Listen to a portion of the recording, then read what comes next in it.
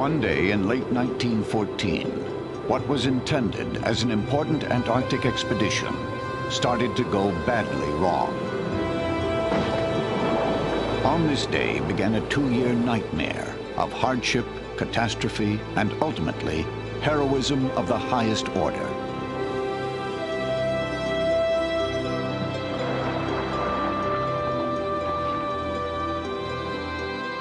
Ernest Shackleton, a brilliant and charismatic leader, took 27 men on a voyage that would challenge their spirit and their lives.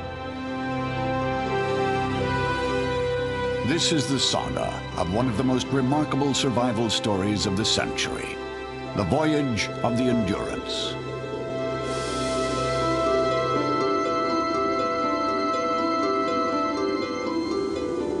On this early December day in 1914, the ship Endurance is sailing easily through loose pack ice north of Antarctica. The expedition leader, Sir Ernest Shackleton, is an ambitious 40-year-old Anglo-Irishman. He is known for his way of drawing men to him and for his ability to get out of tight situations. The British expedition plans to sail through the Weddell Sea to the Antarctic. Their goal is to be the first to achieve an overland crossing of the continent. Ernest Shackleton was already a famed explorer. He was a rival of Sir Robert Scott's in the race to reach the South Pole. In 1907, Shackleton led his own team on a failed attempt to reach the pole. With him was Frank Wild, who would later join Shackleton on the Endurance. In 1912, Scott beat Shackleton to the pole, though Roald Amundsen had reached it first. Competitive and driven, Shackleton turned his sights instead to the journey over the largely unknown Antarctic. Life on the Endurance is a mix of disciplined routine and good times. More than 50 dogs are to act as sled teams for the overland crossing.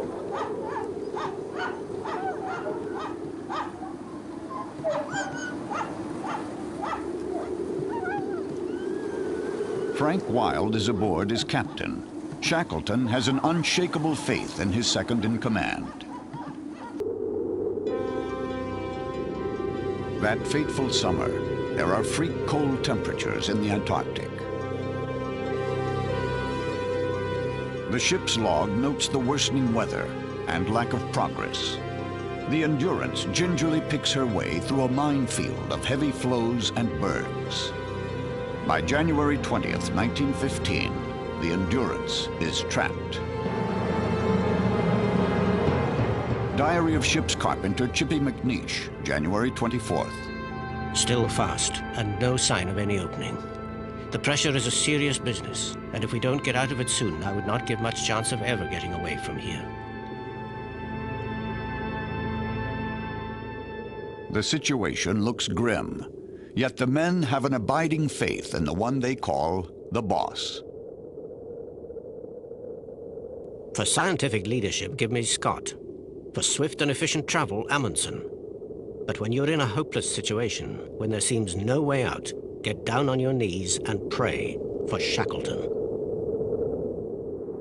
After more than a month in the pack, Shackleton decides to try to move the 300-ton Endurance manually into open water.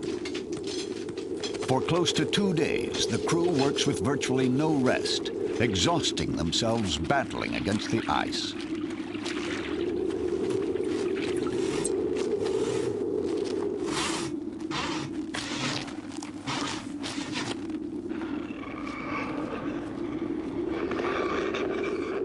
When they are at the point of dropping, Shackleton has his crew push the ship backwards as far as she will go. He intends to ram his way through ice that was up to 18 feet thick.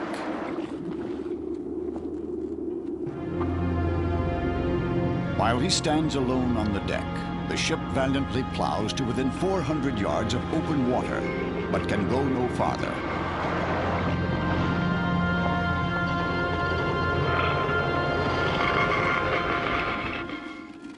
On February 24th, 1915, Shackleton gives up trying to free the ship, and the Endurance becomes a winter station. She will drift with the vagaries of the pack ice, which will take her anywhere it wanders. For the most part, the crew accepts it all with good cheer. They still hope that they can eventually complete their mission. The men keep up spirits with games of soccer on the tightly frozen pack, waiting for the ice to open.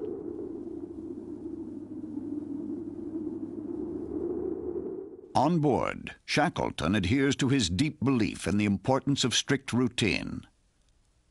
There's some grumbling about chores, but the boss's authority is rarely questioned. The ship's hold becomes known as the Ritz, and life continues in relative comfort. Costumed reviews are very popular. Shackleton wins the award for Worst Singer, though there are several close contenders.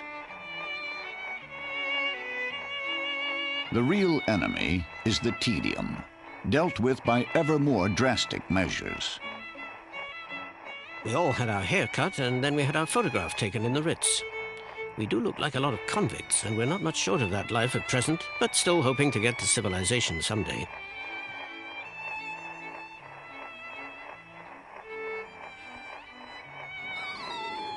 The latest litter of pups is also a diversion, even for gruff old sailors like Tom Crean. Frank Wilde is fond of Samson, the biggest of the animals. The irrepressible dogs become more and more like pets to many of the men. The complacency is shattered one evening in early April. Millions of tons of ice are being shoved up against the Endurance. Shackleton recalled that ominous night. During the night of the 3rd, we heard ice grinding to the eastward, and in the morning we saw that the young ice was rafted 8 to 10 feet high in places. This was the first moment of the danger that was so greatly to threaten us in later months. I gave orders that accumulations of snow, ice, and rubbish alongside the Endurance should be shoveled away. The enormous efforts to relieve the pressure on the ship are hopeless. Even with her 3-foot-thick hull, the Endurance is at the mercy of far greater powers than she could ever hope to overcome. July 14th, 1915. All hands standing by. We had a slight shock last night. There was a noise under the bottom aft, the same as if the ice had broken up.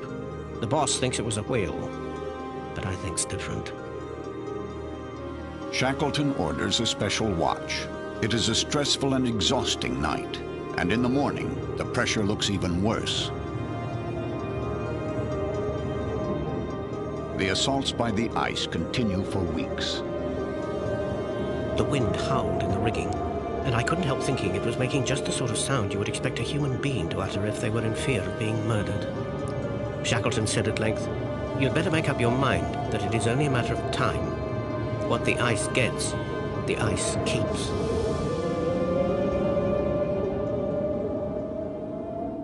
The unrelenting pressure damages the rudder of the ship beyond repair.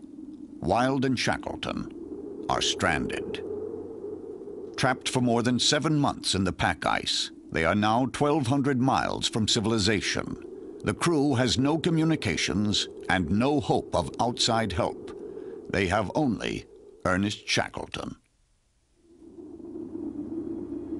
October 18th, 1915. The Endurance has been trapped for 9 months. A wave of pressure causes the ship to keel over 30 degrees in a matter of seconds. Bent and twisted, she begins to leak dangerously. All hands work ceaselessly throughout an interminable night, pumping and repairing the damage. Even blankets are used to try to contain the leak.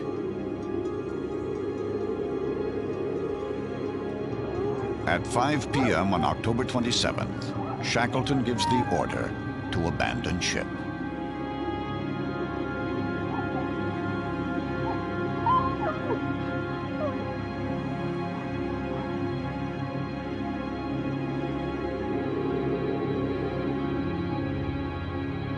The attack of the ice reached a climax at 4 o'clock. After long months of ceaseless anxiety, after times when hope beat high and times when the outlook was black indeed, the end of the Endurance has come. To his men, Shackleton says simply, "Ship and stores are gone, so now we'll go home." But in his own diary, he writes, "I pray God I can manage to get the whole party to civilization." The boss is facing the most crucial test of his life. Shackleton tells his crew that they will head for the nearest supply depot, left behind years earlier on Paulet Island, 346 miles away.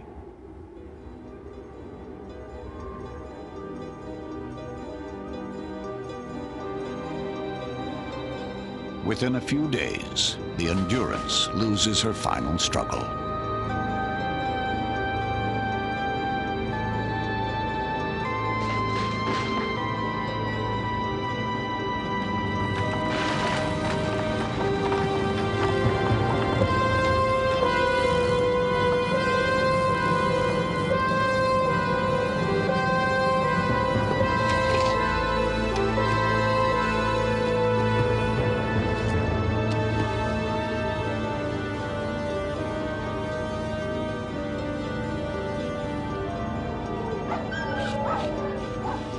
The men attempt to march, but the terrain is impassable. Everywhere they turn, the ice blocks their way.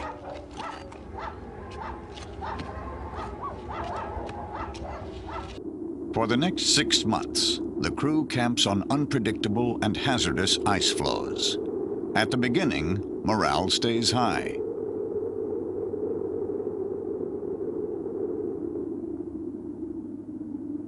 Shackleton's hopes are pinned on 3 small boats in which he plans to set sail when the pack opens.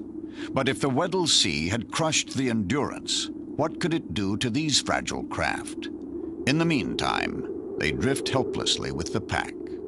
In time, the supplies become depleted. The men hunt whatever game they can find, but food becomes an obsession. February 1916. The food is pretty well all meat. Seal steaks, stewed seal, penguin steaks, stewed penguin, penguin liver, the latter being very good indeed. The cocoa has been finished for some time, and the tea is very nearly done. Even the mild-tempered ship's doctor, James Macklin, is showing the strain. At such times, he wrote his diary in code. I think the boss was a bit improvident not getting all the food in whilst the going was good. It was worth the risk. As the months pass, game becomes scarce. Lunch is 1 biscuit, and 3 lumps of sugar are issued each day. On March 30th, Shackleton orders the men to shoot the surviving dogs. Now they can eat. They come tantalizingly close to Paulet Island, but in the end they drift helplessly past it and its vital supply depot. They have been marooned for 14 months.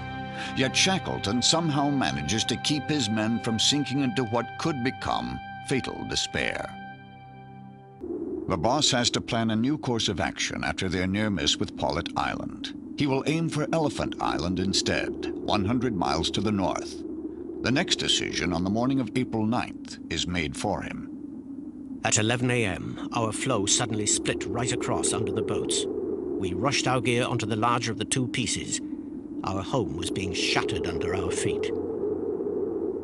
They take to the boats, and in a roaring sea begin a dash for Elephant Island. For the next 7 days, they fight a heroic battle. The storms are enormous. They go days without sleep. Thirst becomes overwhelming, and their mouths and tongues are so swollen they cannot swallow food. Leading them through 17 hours of darkness each day is Frank Worsley, Shackleton's brilliant navigator. The temperature was 20 degrees below freezing point. Greenstreet's right foot had got badly frostbitten, but Lees restored it by holding it in his sweater against his stomach. My eyes began to fail me. I could not see or judge distance properly and found myself falling asleep at the tiller. Yet Worsley's uncanny navigation brings the 3 battered craft to the bleak shores of Elephant Island. The men have not touched solid ground in more than 16 months. For the first time in 3 days, they have a meal and a hot drink. Uninhabited Elephant Island is a desolate and dangerous place. They have one forlorn hope, the whaling station on South Georgia Island, 800 miles to the northeast. Shackleton decides to attempt the almost suicidal journey. The night before he leaves, he writes a note to Frank Wild. April the 23rd, 1916, Elephant Island. Dear Sir, in the event of my not surviving the boat journey to South Georgia, you will do your best for the rescue of the party. You are in full command from the time the boat leaves this island. You can convey my love to my people and say I tried my best. Yours sincerely, E.H. Shackleton.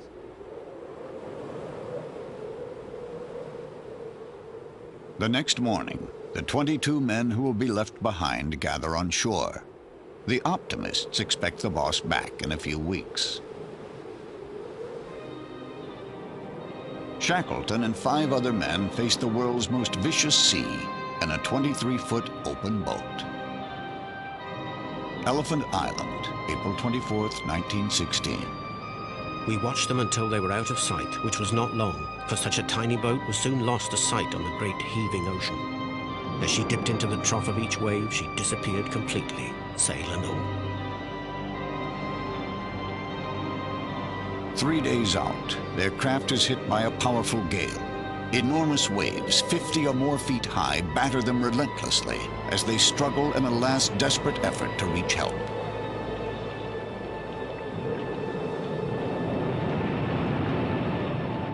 And these men were in this tiny 23-foot boat for 16 days altogether, being tossed around with these wet reindeer clothes and reindeer sleeping bags chafing them, and great wet rocks of ballast bumping against them in huge waves. I mean, they were in storm conditions, gale conditions, virtually for the entire time of the crossing.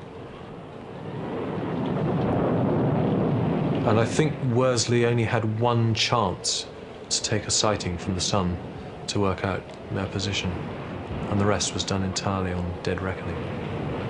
On May 8th, against all odds, the men sight the South Georgia coast. They spend nearly 2 days trying to make a landing on the island's treacherous shores.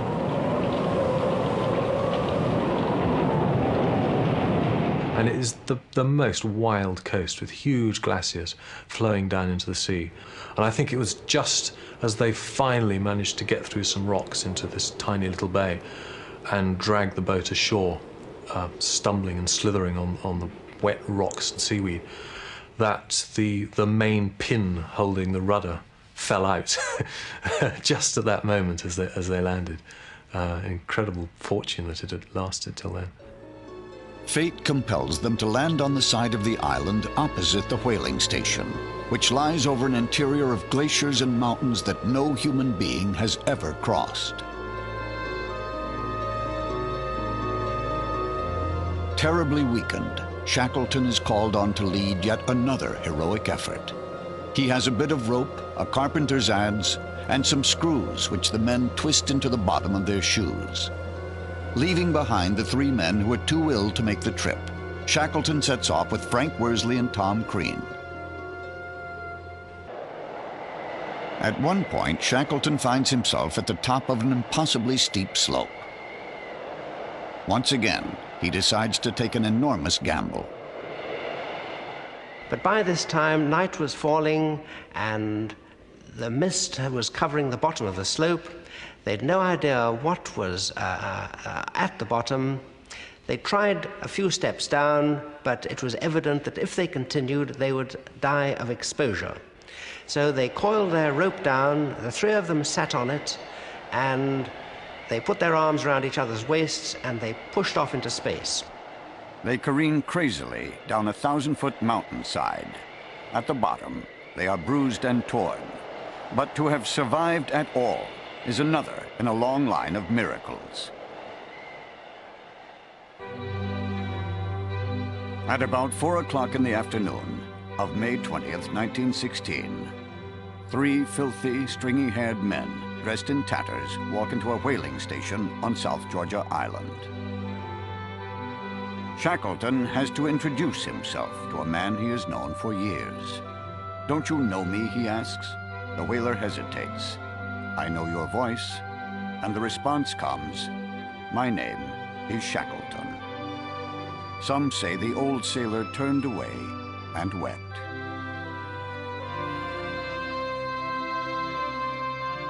Less than 3 days later, Ernest Shackleton leaves South Georgia to return for his men on Elephant Island. It takes him more than 3 months and 4 different attempts. On August 30th, 1916, he finally sights the dismal coast. A signal fire can be seen burning faintly. Shackleton, though, has no way of knowing how many of his men are still alive. Yet on the beach is gathering the entire Elephant Island crew. All 22 men have survived.